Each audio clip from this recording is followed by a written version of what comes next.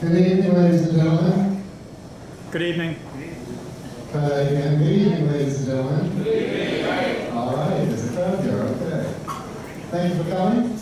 My name is Richard Cooper, and I'm the President and CEO of New York Spin, a not-for-profit corporation. I'm pleased to announce two new gold sponsors tonight, NetCom Learning. Okay, also Turn to Tech, a New York City tech school and free co-working space. Big Visible has been a sponsor for several years, and we greatly appreciate their support. Our hosting sponsor this evening, Havas, is providing the space and the food tonight. Okay, I met Michael Ma around 1995 when I was consulting at JP Morgan and working there with Tony also. And he was consulting, and Michael was consultant and vendor providing a product called Slim from his company, QSM Associates. Tonight's presentation will be his 7th for NY Spin, making him our most popular speaker. Michael's previous presentations have included Ugly Teams, Managing Difficult Conversations in Offshore and Agile, The Good, the Bad, and the Puzzling, the Agile Experience at 5 Companies, Agile Management Methods, Old Goats versus Young Bucks, a Young Goat's Observation on Productivity Metrics and Internet Speed Deadlines, and Extreme Programming and Productivity Measurement, where he caused a bit of controversy during that 1997 event when he reported that offshore developed software projects have 2.8 times as many bugs as average software projects. I have no idea what statistics Michael might have for us tonight, but I'm sure they'll be interesting. So I'll stop talking now and say, ladies and gentlemen, Michael Ma. Thank you very much, Richard. I'm back at home. I'm a Lower East Side kid whose grandfather had a butcher shop on Mulberry Street. And now I'm back. So let me tell you a little bit about where we're going from Mulberry Street. I'm about to start an international incident with Germany. Okay? So a little bit of background about how I got into this racket of having given 7 New York Spin talks. I grew up in this area. My father was a Wall Street trader. He was kind of like the character in The Pursuit of Happiness, where he was struggling as a young father with me as a little boy. And one day while he was serving drinks at a bar on 33rd Street and 2nd Avenue, a Wall Street trader type said, "Chris, you should come down and take our internship program and become a portfolio trader." So he did. Now, wanting the best for me when I was a teenager, he said, "You should come to Wall Street, and you're such a big mouth, and you're arguing with me all the time. You should be a lawyer for M&A type of stuff in the finance markets." And I said, "No way. I love rockets. I love engineering, physics. I want to make stuff." And even though for him being a banker or a trader was when it was still an honorable profession. Now it's maybe less so, depending on who you ask. So I wound up getting involved in physics engineering, went to school in Boston, Tufts University, studied graduate school at Harvard, worked in dispute resolution, and I wound up getting involved in the field of software. And let me fix this, excuse me, because I clicked out. So I like to say that I'm a city mouse that is now living in the country. And one of the things I couldn't do when I was a kid was fly airplanes. So now I have a plane, and I live in the country. And I got involved in software in an interesting way. My plane has no software in it. This is one plane. This is a short field landing on an airstrip near Washington, D.C., where if you go over it, you'll be in the water. So I get to live in the country, and every now and then come back to my beloved New York and be here in the city. That's another plane at my airfield, which has no software in it. It's only got a couple of instruments. You can see the RPMs from the tachometer, the airspeed, and your altitude, and that's it.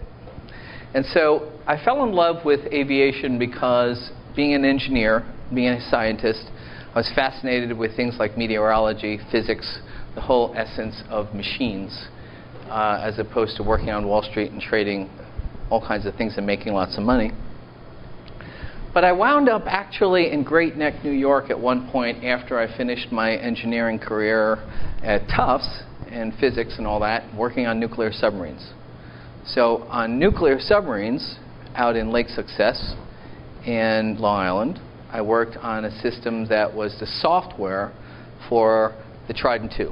Trident II is 2 football fields long, no windows, and you have to navigate this massive ship with software. And it's kind of complicated because you don't want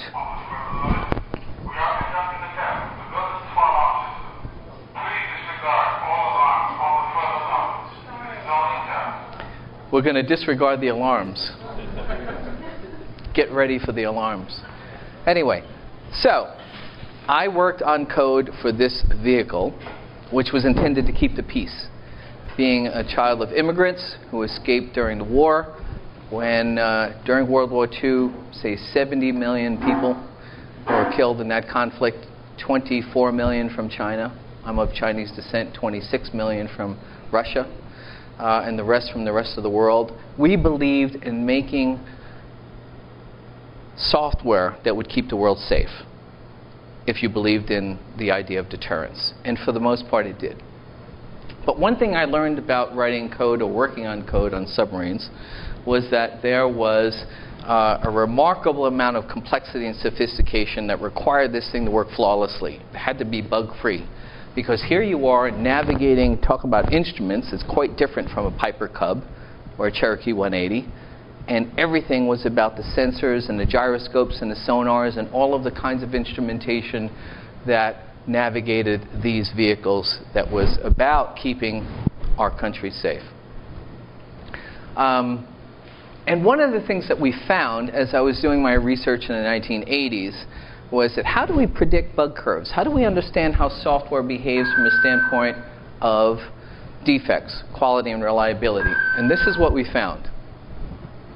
We found that bugs rise to a peak and taper down to a long tail. And this was from the research by a guy named Larry Putnam, who was the chief scientist of QSM at the time.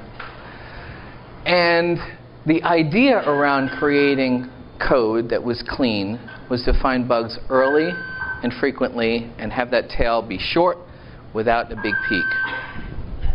The idea behind Agile is to accomplish just that. So think about if you work and you build code that is intended to be clean from the start so that you can finish sooner, you're looking at shrinking this curve.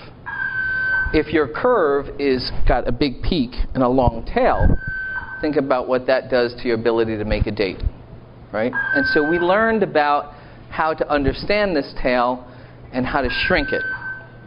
And I'll tell you, in spite of all the beeps, that the way we did it was an interesting way in the 1980s.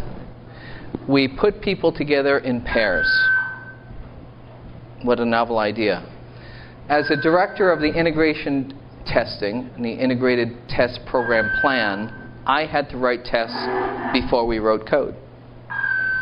So we looked at the overall mission of what this software had to do. And we wrote all of the test cases before the programmers started designing the code. So now they had the ITPP, as it was called, which traced all of the test cases right back to the requirements.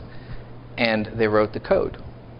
And this code curve, or this bug curve on nuclear submarine software, and think about it, if you're driving a nuclear submarine with 24 nuclear missiles on board, each with 6 warheads, with each warhead being about 6 to 10 Hiroshimas, you better not have a bug in the code. So that was something that we did before there was something known as test-driven development, before there was something known as pair programming. And so I like to say, wow, I didn't know it at the time, but when I was a young engineer, we were doing Agile before Agile was cool, or before Agile even had a name. So with that, we wound up moving forward in the industry, and I wound up learning more about how to build software that was different based on some of the ideas that I was baptized in when I was a young professional, first getting into the field. So fast forward a little bit, and then we have things like the Agile Manifesto and doing things that after the SEI and CMM, we wanted to do things that weren't waterfall and find out whether or not we could really build code in this new way. And I said, well, we already knew how to do that. So as part of the Cutter Consortium, because I have two roles, I write research and I publish articles through a think tank outside of Boston called Cutter. It was actually one of the organizations that absorbed Ed Jordan's early newsletters, American Programmer, and I wrote for American Programmer. So when American Programmer wound up going to Cutter, I wound up being part of Cutter. We wound up finding that we wanted to look at software and measure it and take it on the road to talk about what were new ways of building code. And so there's Tom DeMarco at one of our Cutter conferences. Excuse me. We've taken this message to Columbus, Ohio, the Path to Agility, the Agile 2000X conferences, overseas to the OAP conference in Munich, Germany, and Agile development practices and better software in Las Vegas and down in Orlando. So we wound up taking the show on the road as early as the early 2000s, 2002, 2003.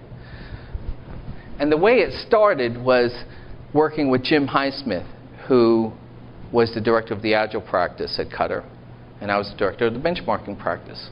So we put together Agile and measurement and came up with a whole new candy, right? Peanut butter, chocolate, there you go, you got a Reese's peanut butter cup.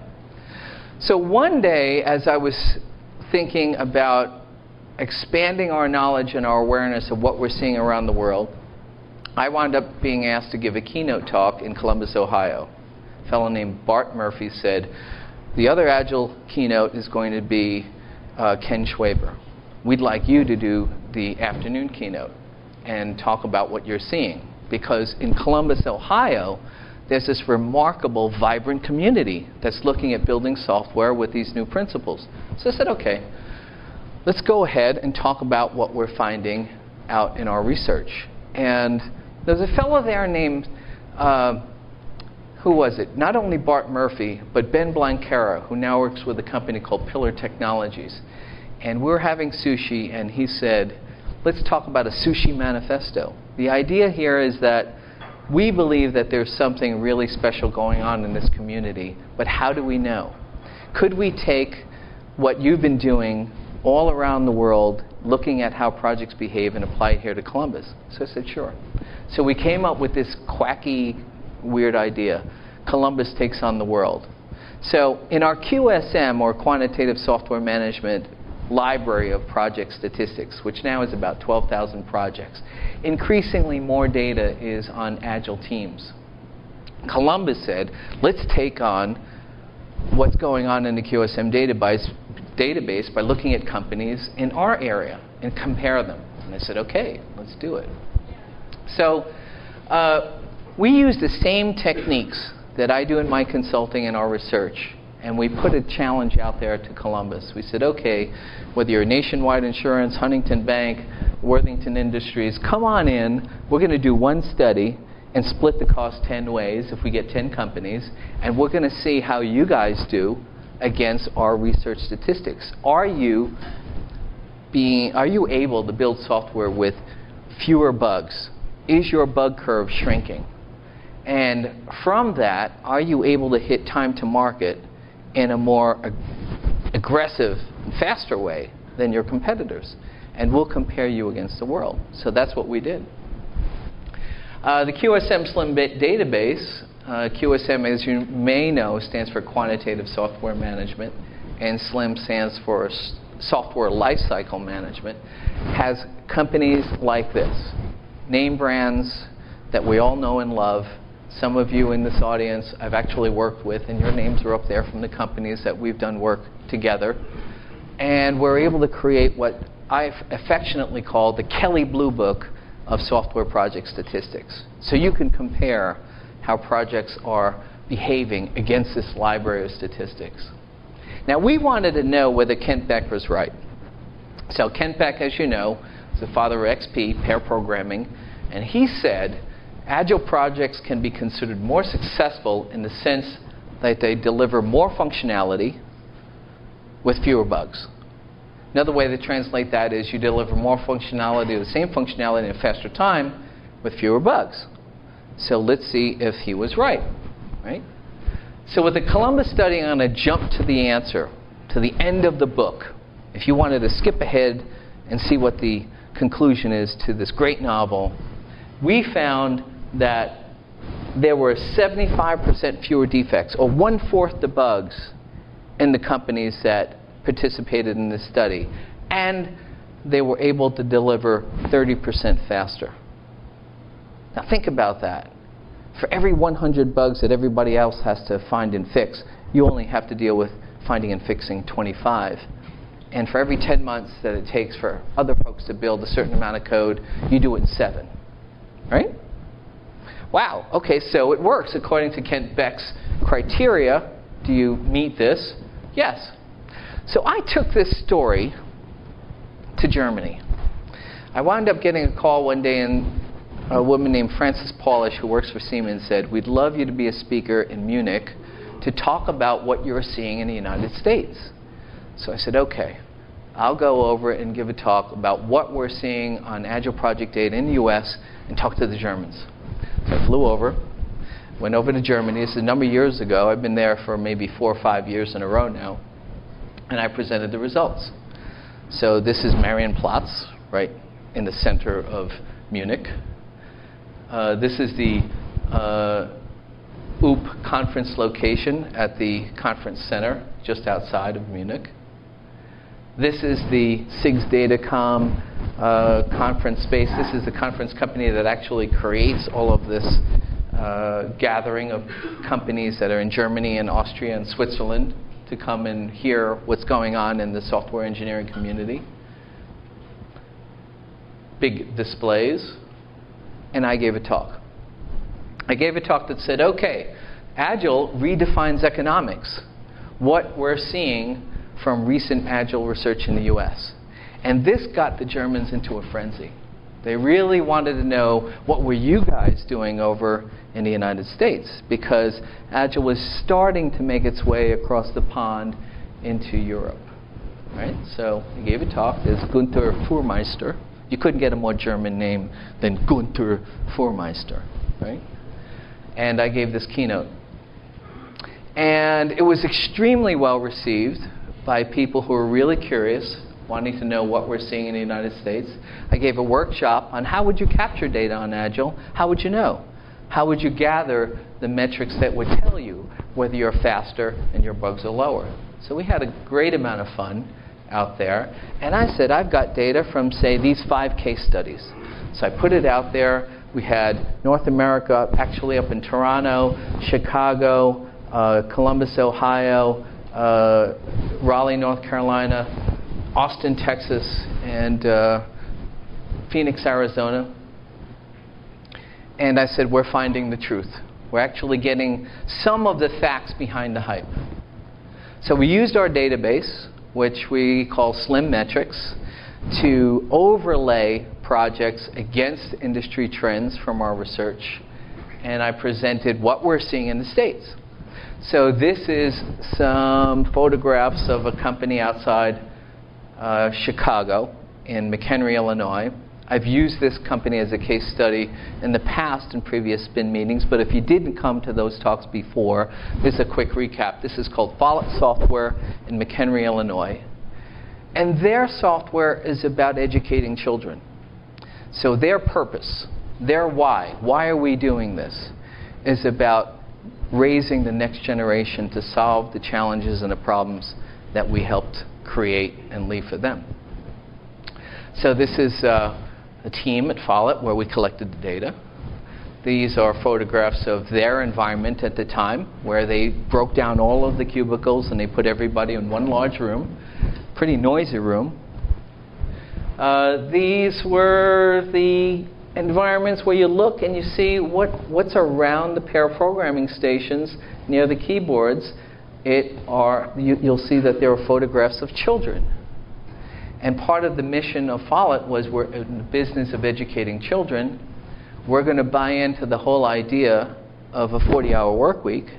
We believe that a tired mind is not an effective mind, and we don't want you to work overtime. We're going to do the whole Kent Beck Kool-Aid thing.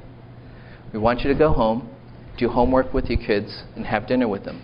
So interestingly, when you look, you see photographs of kids. Photographs of kids, people working, and then going home. So their why was about their purpose of building software to educate the next generation. Again, you see under each workstation screen photographs of their families. And they really meant it. They said, we don't want you coming in here tired. We want you to go home and do homework with your kids. So, the long and the short of it is, their executives were asked to meet with me where I could present one slide that would summarize everything from our research on their projects in Follett. I said, okay, how do I do this in one slide for the CEO, the CFO, the CIO, the VP of engineering, blah, blah, blah, and do it in an hour? I said, okay, I'm going to show you from our research database for the amount of software that is the typical size of what you build, what it takes for other folks in industry to build it, in terms of cost, $3.5 million in this column. How long does it take them? 12.5 months. How many bugs do you have to find during test and QA? That last part of that Rayleigh bug curve. So if your bug curve is really high and long, that number is going to be big. If your bug curve is low and small, that number is going to be small. And how do your numbers in these columns, staffing at the end, compare against industry? So Follett's was not 3.5 million, which was the industry average for a certain amount of functionality, with 35 people to build that code. They were doing it for 1.3 million less. It's 2.2 million. Now across 7 releases, you take that 1.3 million, multiply it by 7, and that's their yearly cost reduction in building code for their teams. So take 7 times 1.3 and you got a bigger number, right? Like 8.2 million, right? 8.1. Schedule, instead of building it 12.5 months, it's almost 5 months faster because their bugs were so low. Half of what the industry average is. So they don't have to keep testing. They ship it. They're done sooner. 5 months sooner, $1.2 million, $1.3 million less. So according to the Kent Beck criteria, they're building it faster and they're building it with fewer bugs. Great. So Agile captures the right metrics for our model, SLIM. We collect, let me back up, the velocity, the burn up, the burn down. We collect the team head count across however many iterations, say 10, 11, 12, 13, 14. We capture the cumulative amount of functional delivery in stories and story points and the amount of software that it takes to build that, and then the bugs. So that goes right into the database, and it's an easy match. This is what it looks like when we do a sketch. So during the story phase, they had 2 folks working from mid-December to June for 5.5 months. 11 person months of effort. If you take 2 people over 5.5, that's about 11 person months. If you multiply by a 40-hour work week, you can figure how many work hours that they worked to produce the story definitions. 20 folks in sprint 1, 2, 3, 4, 5, 6, going 3 months, and then kicking up to, say, 26 folks for another 3.5 months. And we can figure out the amount of effort or work hours or work months over those 6.5 months with that team of 20 to 26 people. They built 83 stories, 250 story points, and a certain amount of Java and XML. And when they did testing, they had to find this many bugs to fix, find and fix. So that's it. 4 basic metrics, which Agile teams collect better than their old waterfall teams. All right, so we can do these benchmarking exercises and drop it into a data record and then figure out how they compare against a trend. So we did this 6 times, and we looked at, say, schedules when they built a certain amount of functionality in 6 months. How did that compare against industry? Is industry 8 months, 9 months, 10 months? So on that previous release, 5.0, it was about 6 months, and the industry average was about 10. So Kent Beck would say, okay, we're building more functionality because we're doing in 6 months what other people take in 10. We looked again at 1, 2, 3, 4, 5 more releases to see, is this a fluke? Is this a one-shot deal?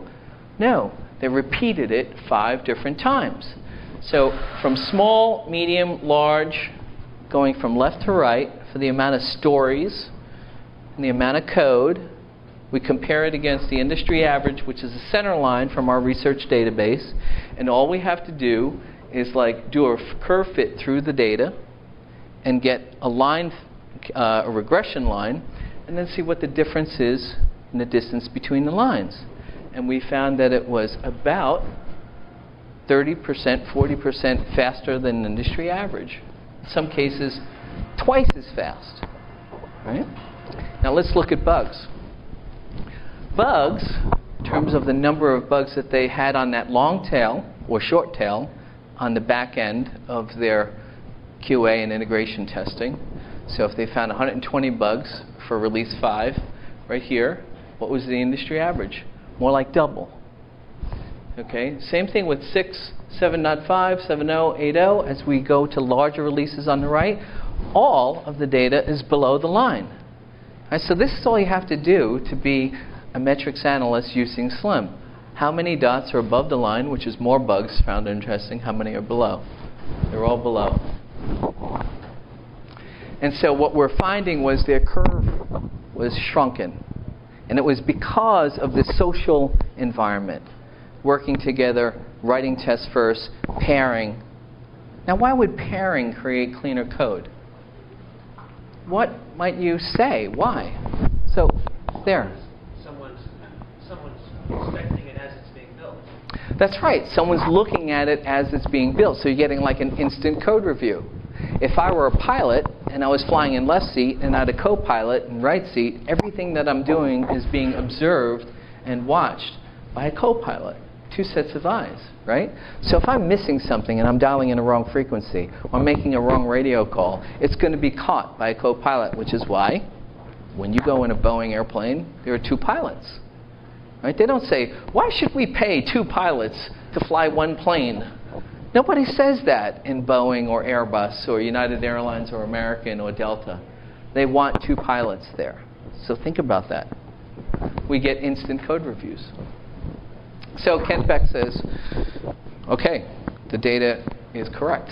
We're seeing faster schedules and fewer bugs. So that brings us to Columbus. So that's an example of how we would do this study. We said we'll do the same kind of technique in Columbus. So we captured data. We went out there in Columbus and we had the study. But we also said, all right, Munich, what about you? We'll do a Munich study. All right?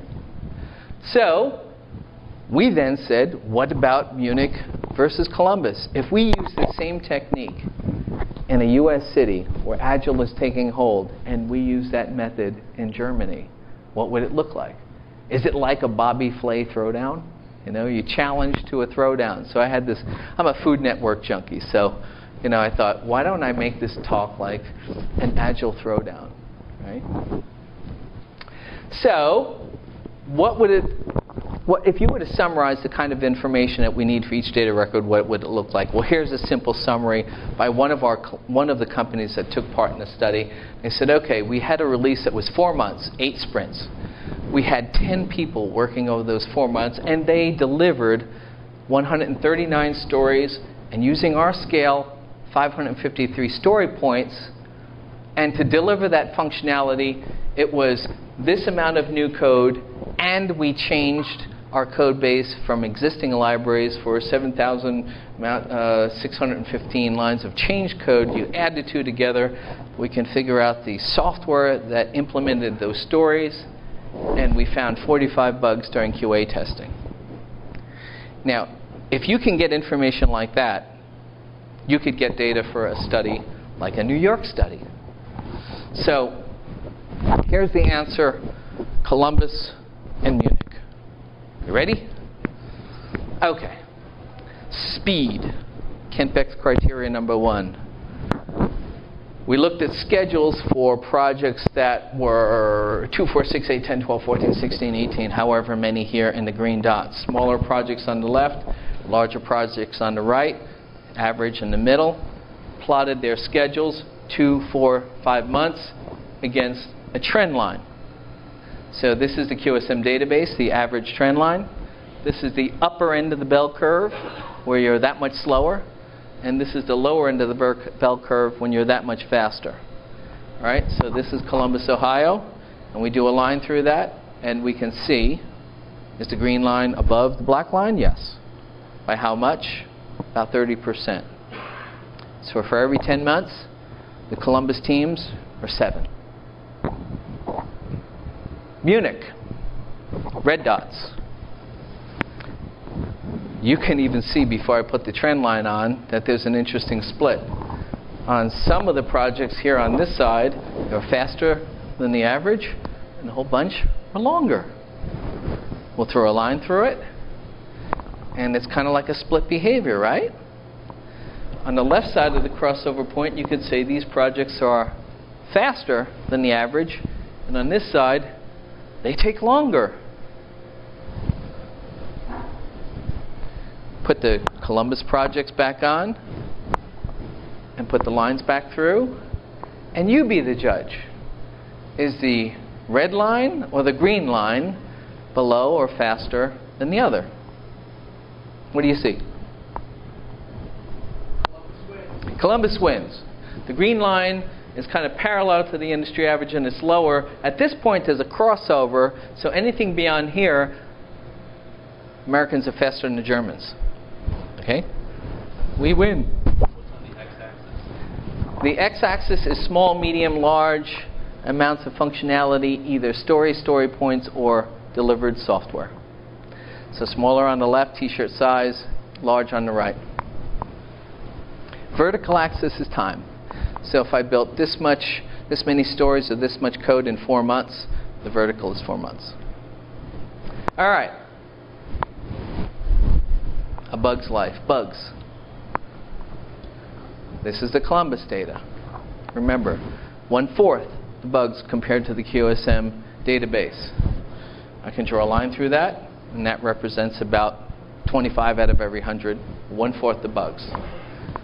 Test-driven development, pair programming, all of that stuff that was in the environment or the practices for the Columbus teams.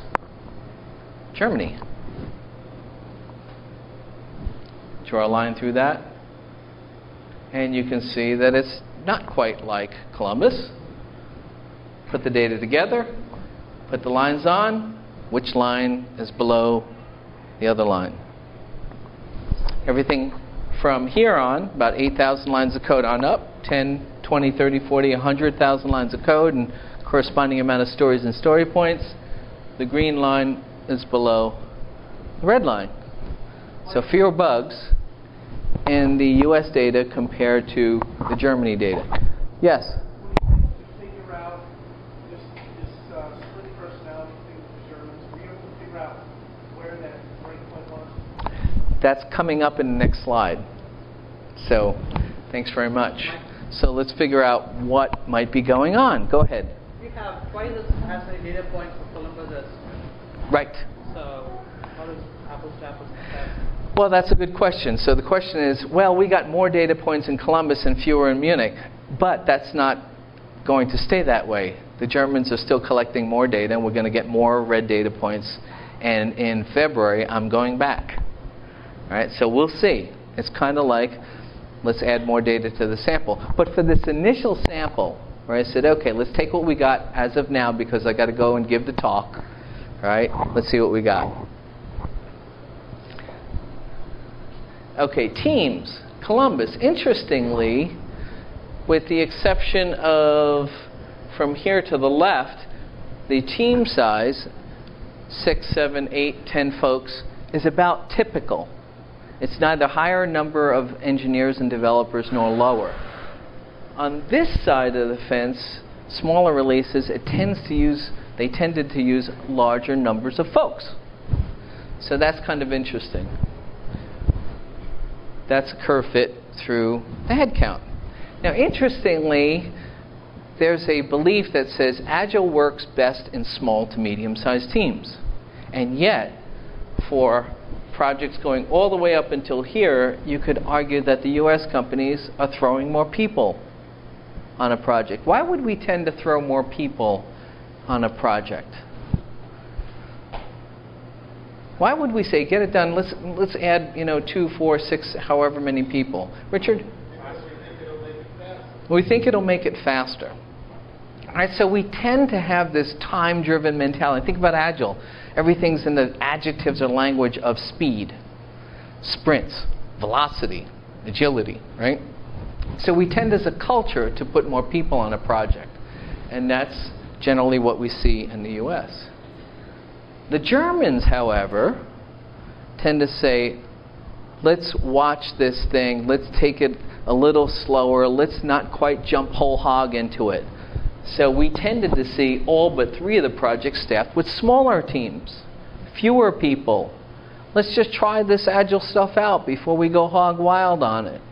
So that was an interesting thing that we saw when we looked across the German teams. And for the most part, for anything above a small project, they tended to be very conservative in how many people they threw on a project. Now, let me ask you a question. If you tend to be more conservative and not have as many folks on a team, what do you think happens to schedule? Do you do it faster, or do you take longer? Fewer people, generally speaking, you take longer. Maybe that might explain why we're seeing the trade-off where we throw more people on it and we're getting done sooner. Now let me ask you a question.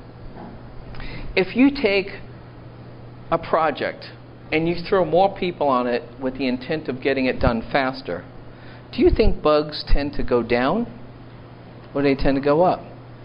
They tend to go up. A lot of people here are saying up, up, up, nodding their heads. But how would you mitigate that? You might mitigate that by practices that deal with minimizing the communication difficulty, complexity. You might have stand-up meetings, you might have iteration planning meetings, retrospectives, right? You might pair people, you might co-locate them. If you don't pair people and you don't co-locate them, by all means, as you throw more folks on a project, you'll probably see bugs climbing, unless you have something in your practices that is about maximizing the communication or minimizing the miscommunication. So putting this all together, staffing Columbus and Munich, what do you got here? Interesting. The lines kind of go parallel, but which line is lower? Which uses a smaller team generally than the other? The red, Germans, right?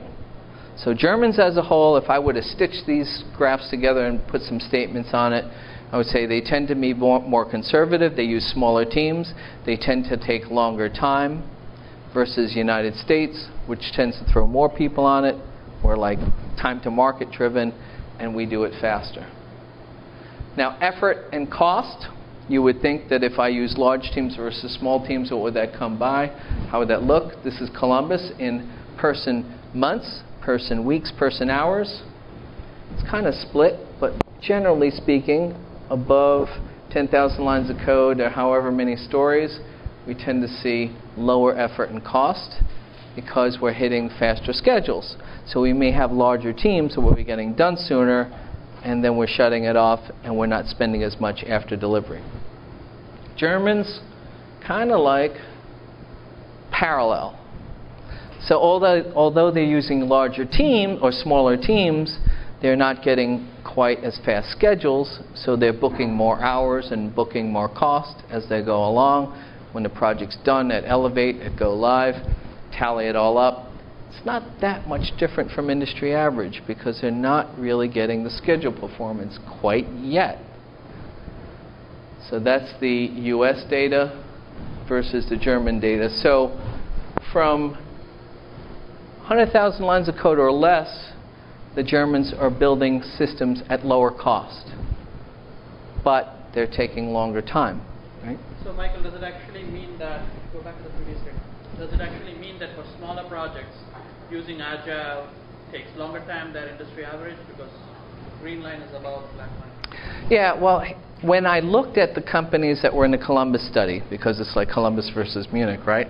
I tended to find that regardless of whether a project was small, medium, or large, they still used a fairly one-size-fits-all number of headcount, right? 8, 10, 12 people or something like that.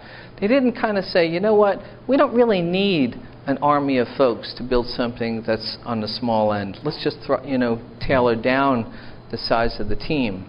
So they didn't flex. So they kind of had a more, we'll just like throw 10 people on it or whatever.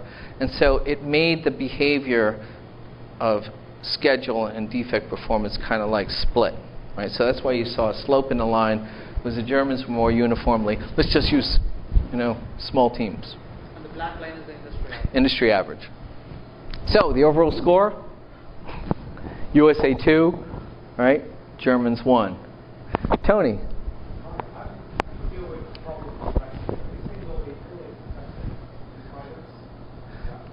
Could you repeat that, Tony? Are they all equal in complexity? Are they all equal in complexity?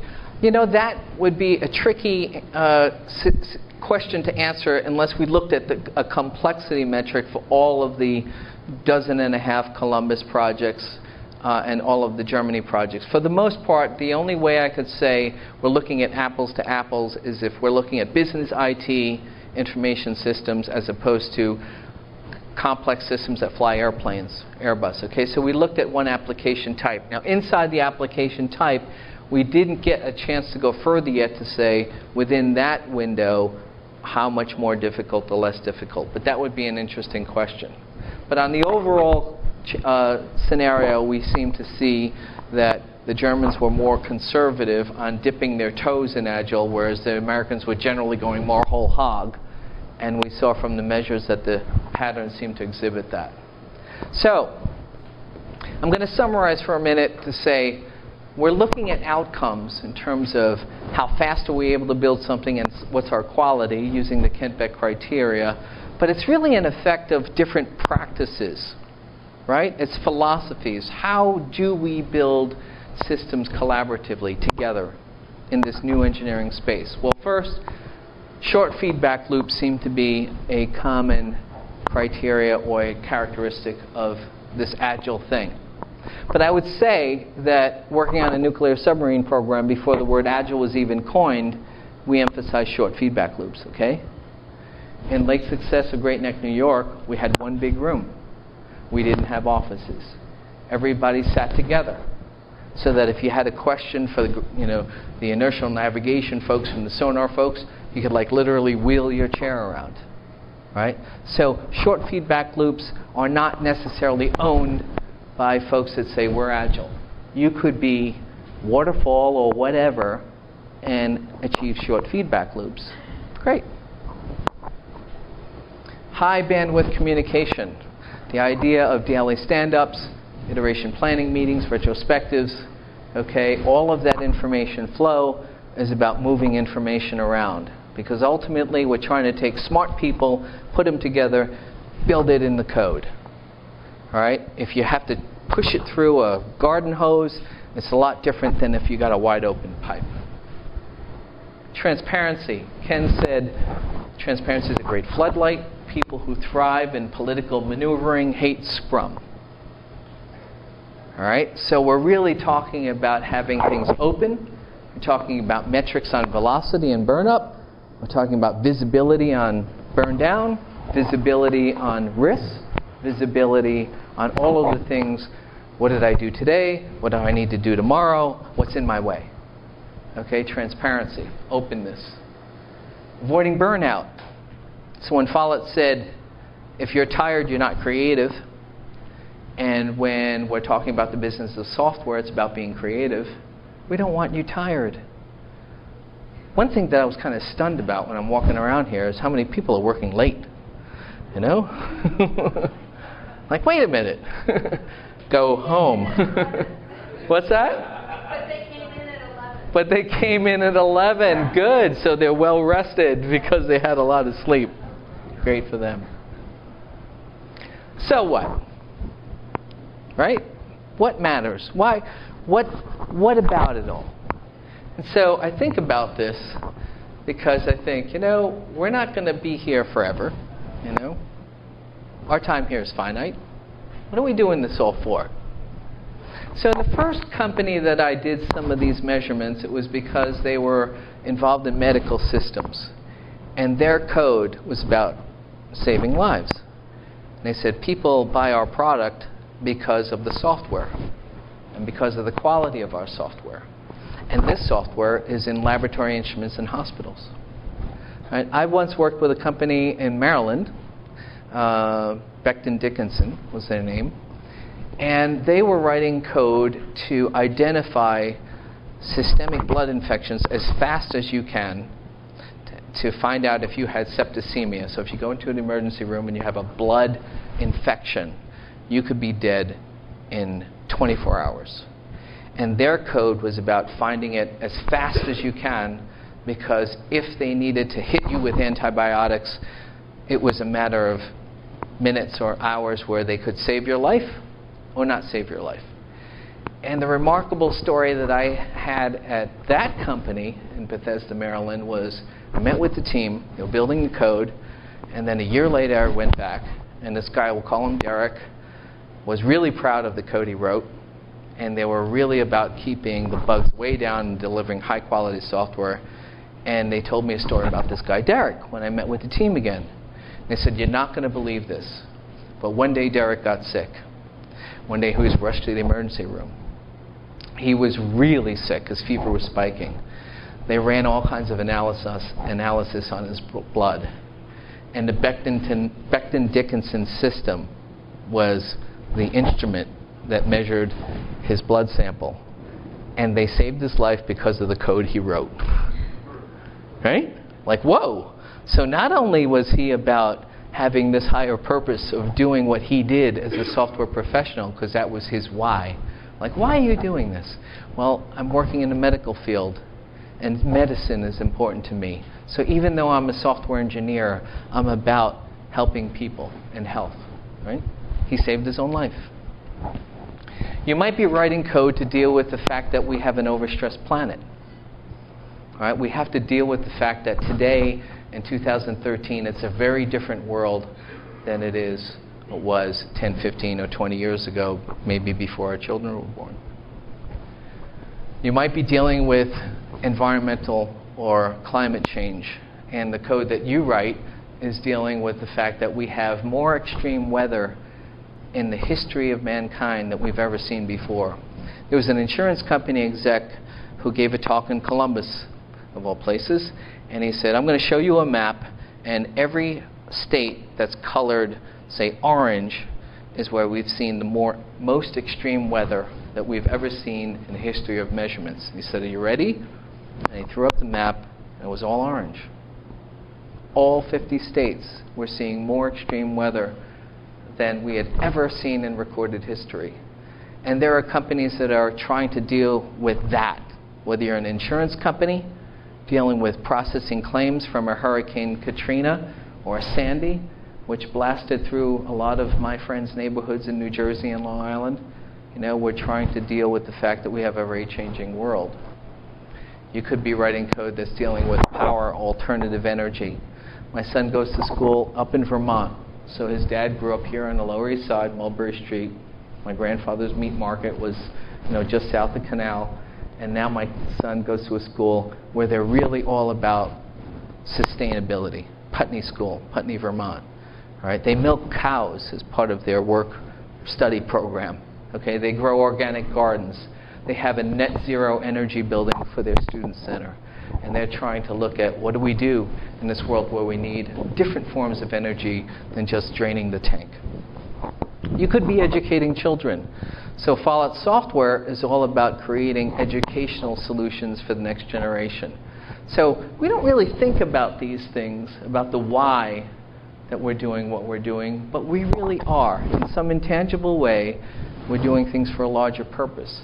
So why not do it in the best way that we can, right? And so this is the creativity and the innovation that we're looking at producing as we say, how do we do work better? We might be dealing with the fact that, gosh, when I was born, there were 3 billion people on the planet. Today there are 7. My son said to me, 17, he said, Dad, I was only born 17 years ago. What's it going to be like when I'm your age? How many people are going to be on the planet? And I said, well, according to UN population studies, we're going to cap out at about 10 to 12. We're already at 7. It was 3 when I was born. So you're going to have to deal with a world that's going to be vastly different than the one I grew up in, and I hope technology is going to be part of that solution. In Norway, when I was filling up my gas tank after giving a lecture in Oslo on this very topic, I looked at that price of kroner per liter, and I did the calculation, and that's almost 12 bucks a gallon. We freak out when it goes above 4. Right? But this is the way of life outside the United States. So what will we do as we wind up finding our energy needs and our medical costs being the 2 big drivers of our companies? Right? We're going to have to be more creative and innovative in finding solutions. And a lot of it is going to be us. Right? We're writing code. We're building knowledge-based systems that are going to basically be human thought inside a machine, moving information around. That's why we're doing this. Is that it? No. There's more. So, I said this to Munich, Germany, after I had the Columbus data. I said, here's what we're seeing in the United States. What about you Germans? And like I'm starting an international incident because the Germans will say, well, we're Germans, we're engineers, we'll take you guys on. And I'm going back in February saying, we win, kind of. Until this catches hold and building systems and doing things in a more innovative way are going to spread. It's not just a bunch of guys in Salt Lake City, Utah comes up with an idea. Now it's really starting to go global. So what would it look like if we were to say, how about our teams? When we build code, we build this much functionality, we do it in this many sprints, we do it with this many people and this much cost. What would we look like? So we now have trends in our library that are agile trends. As data is coming in, we're now doing curve fits through schedule, headcount, effort, bugs. And now in our most recent release of Slim 8.1, we're now pushing to the desktop agile trends. So we say, you know what? You don't need to hire Michael Ma. You don't need to have me come in and do a benchmark study. You do it. You do a sketch. You look at your story phase. You look at the number of sprints. You look at your burn up, your burn down, and how many stories or story points, how much software you built, and the bugs that were in the code during testing. Do it yourself. So we're having a lot of fun with this. We're pushing this out to the desktop, making it very democratic, and saying, what would it look like for you folks if you were to self-measure? And so are you curious? Maybe when we find out whether or not we're finding that this stuff works or doesn't work, if it works, we'll tell people about it. And we'll say, you know what? Like Fallout Software, you folks were skeptical, Mr. and Mrs. Management, CFO, CIO, CEO, and all those cats, because all along while we were doing this, you were hanging over our heads. Maybe we should do it in India. Maybe we should offshore it to Eastern Europe, right? Do it in Singapore. There are lower cost programmers out there, and we can reduce our costs because the CFO is crawling up our butt to lower our expenses, right? So now, interestingly, in this global environment, we see here in the United States, we're competing against folks beyond our borders, and if we're doing great, let's show it. If we're not, well, we got to find out what's going on and we got to fix it, right? Transparency, because behind all of this, people are always going to be looking for a better way. Are you going to be doing it better than other folks, right? I'm working with a little credit card company out like MasterCard, Visa, American Express, and they're having to fight for whether or not they keep their development center, because there's threats where management is saying, maybe we should just do it with one of these like Capgemini folks or IBM Global or something like that. So, show me the money or show me the monkey. Right? I loved Curious George when I was a kid. I'm curious. And that's kind of what gets me all about, juiced up about this stuff. I really am excited and blessed to be able to go into different companies and see what's going on. So you're invited. I'll throw it out there. If you think that this might be an interesting way of seeing, show me the monkey, let me know. We can find out whether or not we should create a New York takes on Germany. Right? Come on, we're New Yorkers, right?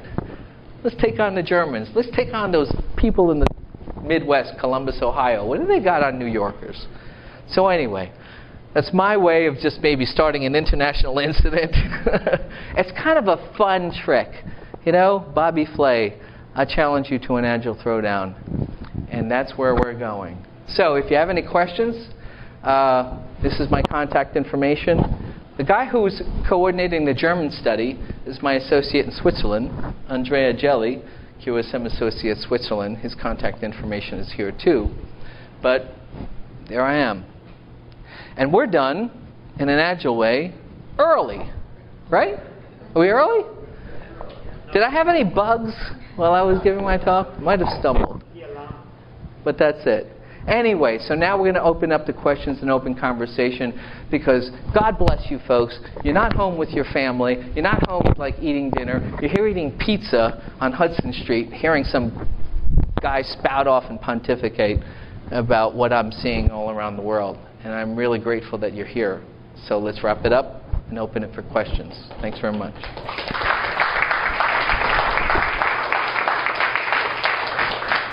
What a crowd. Yes, back there. I'm curious about the companies. Did they stay stable over time?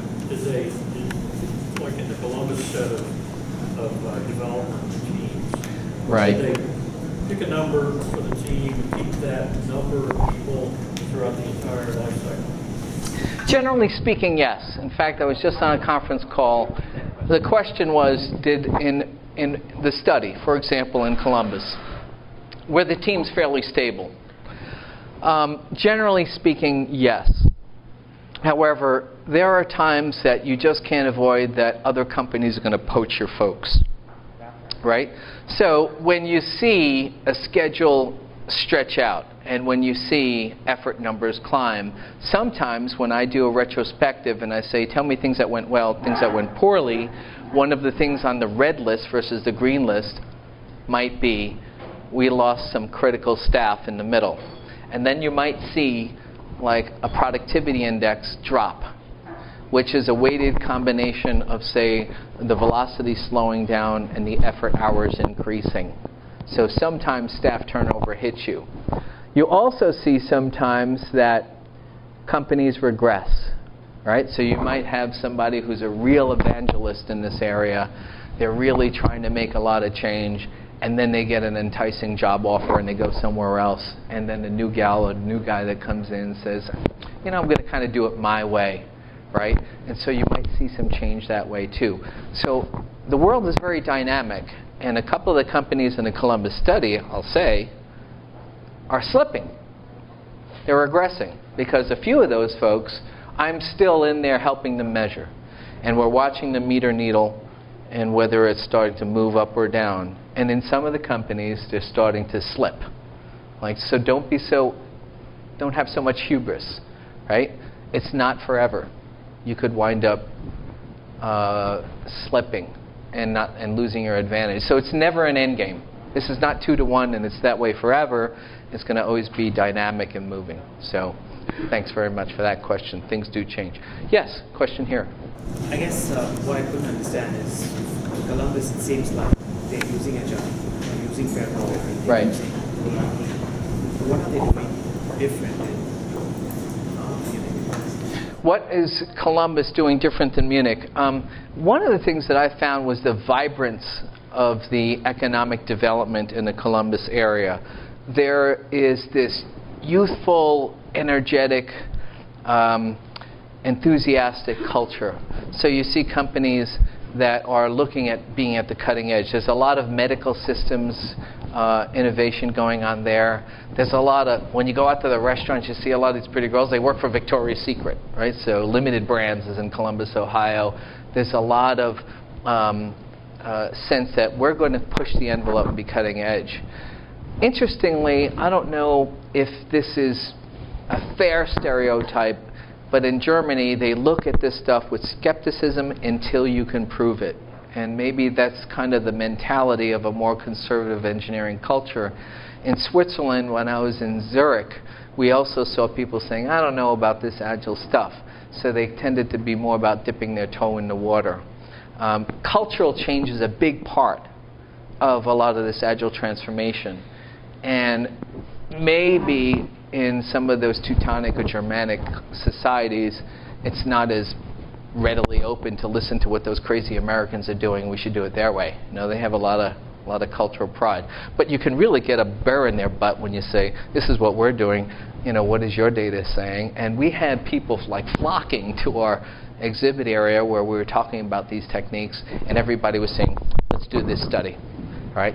Here's my contact information, and I'll get some of these data and whiteboard sketches, and we'll fill it out in Slim and tell us what it says. There was a real curiosity there, which was kind of interesting. So when I go back in February, who knows? If you invite me back, I'll say, what's the next chapter, the 2.0 study of Germany versus Columbus? It's going to change. It's always going to be dynamic. So we'll see. Yes? Have you been exposed to any curriculum projects at universities where they're doing Agile programming, teaching students, exposing them? And second, is that a good way for companies to look for Agile talent, to find? So the question is, are we seeing it in the academic communities where in curriculums people are trying these ideas? My experience, not that it doesn't exist out there, my experience personally is no. I haven't come across these kind of like skunk works projects where we say, let's take these graduate students and let's do this and kind of take a look at it. So far, I mean, that doesn't mean that it doesn't exist, but so far I haven't come across that personally. Doesn't mean that I might not. We'll see. Yes? Do you see better performance in the purest framework, or do you see more adaptability on the looser environment in these competitions? Do you see the purism and strong Agile purism working more better than adaptability? Do I see different results in a purism type of framework versus more like a random environment? So let's see, the best way I might think about that question is this hypothesis, which I think is true. You get the best outcome, the best code, the best engineering when you have the smartest people you can get, you put them in one place, and you have them work on one thing, and you give them the best technology for them to do their jobs, right? So that, I would say, is the utopia of how would I want to work, right? The more you go away from those four dimensions, so let's take, all right, maybe not the smartest people because they're the most senior and more expensive, so let's just kind of replace them with newbies off the school bus. All right, co-located, you know, let's let people telecommute. Let's split them up between 4 different cities, including folks in East Germany or Eastern Europe or India or Singapore and China. Single tasking, lean, you know, working on one thing. No, let's have them work on 2 or 3, 4 things at the same time and give them a good dose of attention deficit disorder, right? Tools, nah, you know, who needs all of that latest debuggers or compilers or testing tools? Let's just kind of cut the budgets. The more you keep doing shit like that, crap like that, stuff like that, I think you start to see a dilution of what you say, what's the ideal, right? I always think that the ideal is going to give us the best outcome, if you can do it. So Steve Jobs, when he created the Mac architecture, said, I'm going to handpick the best people I know at Apple. I'm going to put them in one place called the Texaco Towers, right? I think it was in Palo Alto or something like that. It's near a Texaco station. And I'm going to have them work on one thing. And I'm going to hurl everything that I can to give them all the best technology of the resources of Apple to come up with the Mac architecture. And what do you got? right? So I think that that is the ideal. Now, is the ideal easily achievable and practical day to day? Maybe not. Maybe some of your smartest people may not be all in New York City on Hudson Street. Maybe some of them might be in Boston. Some of them might be somewhere else. So how do you deal with the geographic distance? Maybe a time change difference, right? Maybe a cultural difference if you're talking about, say, Chinese folk in Singapore and Americans here, in Austin, Texas or something like that. There's different cultural styles and norms that impede data flow, information flow, communication. So I think we see that when we see the outcome varying in terms of productivity, time to market, cost, bugs. Those 4 meter dials are going to move depending on how you are at the, quote, ideal that you say, or less than ideal. And it's not just like I stick an Agile sticker on it, that does it. It's about a lot of those different practices that I said that are about to bring about the outcomes. And you don't know whether they're working if you're not keeping track of metrics, right? There are still people that say, we don't need no stinking metrics, right? You can't measure productivity. And I'm still up here saying, well, I've been doing it for 10, 15, 20 years, I mean, I'm not bored. I'm still finding some interesting patterns. So, great question. Great question. How much time do we have? We're supposed to wrap up at 5 more minutes of questions, and then we let you go home to your families. We have the raffle. Right. Amazing that you guys are here. Are we having fun? Is this like, I'm not putting you to sleep, right? Okay, cool. All right. More questions. 5 more minutes. 1. Several times you mentioned India, Eastern Europe, Singapore, India. Blah, blah, blah, blah, blah. It's someone who works for a company who is in Eastern Europe and is in Singapore. Right. How real is this conversation in the boardroom? CFO versus VP of engineering. We've got to offshore you guys to whatever. No, let's save money using Agile instead. How real is that? Do you see a trend about that? Can you speak a little bit to this? It's real in a lot of companies. It's an ongoing struggle. And part of why some folks don't want to look is because they think, I don't want to measure. We suck, And I kind of know it, and I don't want anybody else to know it, right? Because if I stick my head up in the air, I might get shot. So it is tricky. And a lot of it is because we're having difficult conversations around the things that are not easily discussed. So I grew up in, here on Mulberry Street, right? I'm of Chinese descent. When I grew up, I spoke Toisan, I spoke Hokkien, I spoke Cantonese, and when I went to college, I spoke Mandarin. It's embarrassing to me that when I hear somebody, when I was on my headset with a team from Shenzhen, China, that I couldn't understand their accents, right? So I'm listening. It's 11 o'clock at night. I'm exhausted. It's 11 o'clock in the morning for them, and the kids are asleep, and I'm trying to do a webinar, and I can't understand a thing they're saying because of their accent, but I couldn't say it. And so if I were writing code and I couldn't understand them and they couldn't understand me, that's going to be a real tangible output in my outcome in my project. And it's a conversation that people aren't talking about, but it's still a reality in our work environments. So if I had folks that were from there that were working here and I was sitting next to them and I had trust and I had face-to-face and I was able to communicate better than through a headset which was dropping out every other syllable, and embarrassingly their Mandarin accent was so hard. And I'm sure my English wasn't easy for them to understand either. It's not just me not understanding them, it's them not understanding me. We couldn't get the work done. I had to spend 2.5 hours to do something that I normally take 40 minutes to do. And it was because I found it, I'm Pachu, right? I don't want to be rude. So I didn't want to say to somebody, I don't understand what you're saying. Could you please repeat that? Because by the second or third or fourth time with me saying, could you repeat that question? I was like, man, I'm a dick. And I'm going to embarrass them. So I said, all right. I did what a typical Asian does. You just nod your head and smile, right?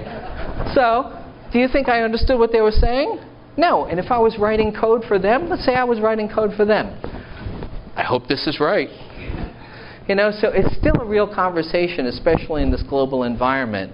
And the difficulty is we really have to be able to look at whether it's working for us or against us. Now, sometimes we have really smart people over there, and we'll suck up to the different time zones, right? And we'll find a way of mitigating that, because one offsets the other. But you don't know if it truly offsets the other. But it's still a real thing. We're seeing in Columbus that they just had this one large company pulled back an entire tour of major India outsourced providers, you know, the Wipros, the Tatas, and all that stuff, because they realized that they also had an investment in their community, Columbus, Ohio. They didn't want to gut the employment base in Columbus, and they did believe that working collaboratively would be better for their communities if they co-located. So it's a real tough tension, real tough tension. Couple more, and then we'll wrap it, because some people may want to get home. Okay. Yes. Would you mind sharing some of the data you have about offshoring and how it is not cost-effective or anything like that? Okay. Quick answer on offshoring. I got in trouble on this. I gave a talk here at Spin 3-4 years ago, and said, here's what the data is showing. 2.8 times higher defects in teams that were split across multiple time zones and offshore. Not that there aren't smart people in Asia or India or Eastern Europe. The problem is the time zones and the feedback loops and the miscommunication. So 2.8 times more defects. Now, if you look at, say, in some of these Agile case studies, half the bugs compared to 3 times more, what's the end-to-end difference? 6, right? 6 times more defects when you're splitting teams versus co-locating them. Could you mitigate that? Maybe. And that's where the creative stuff is. Like, how can we tap into smart people being around in other places but not pay the penalty of miscommunication? One case today I didn't show is BMC Software, Austin, Texas, where they had an India team, a couple of tech teams in Texas, and one in somewhere in St. Louis or something like that.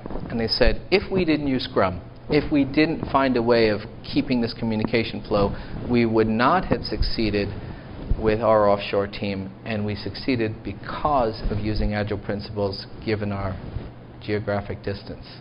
So that's an interesting hypothesis. Data and research by Jeff Sutherland around productivity for Scrum, including distributed Scrum or Type C Scrum. He's got a number of very interesting case studies. People have said that. They said, you need to talk to Jeff Sutherland and put like peanut butter and chocolate together, and you guys make a Reese's peanut butter cup.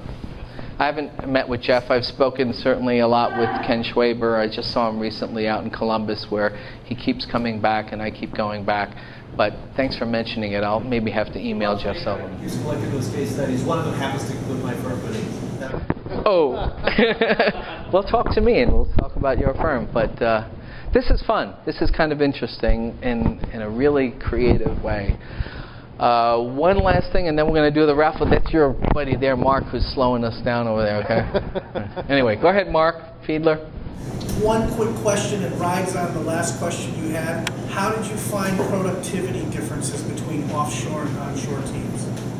How do you find productivity differences between offshore and onshore teams? I mean, did you find big differences? Did you find one better than other? Did you find it bad? Okay, there's 2 different dimensions here, meter needles. The productivity, which is a combination of fast and low effort, fast and cheap.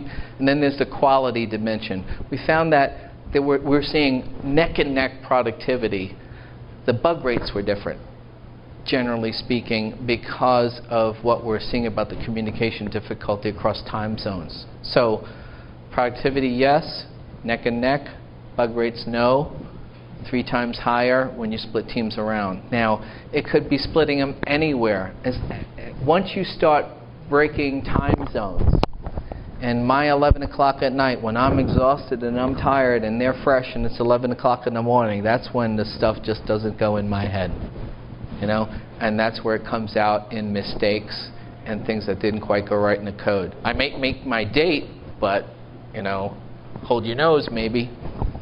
Could be. So, wow, we could go on all night. So let's not. Let's wrap it up. Thank you very much. Thank you for bringing me back home to Canal Street.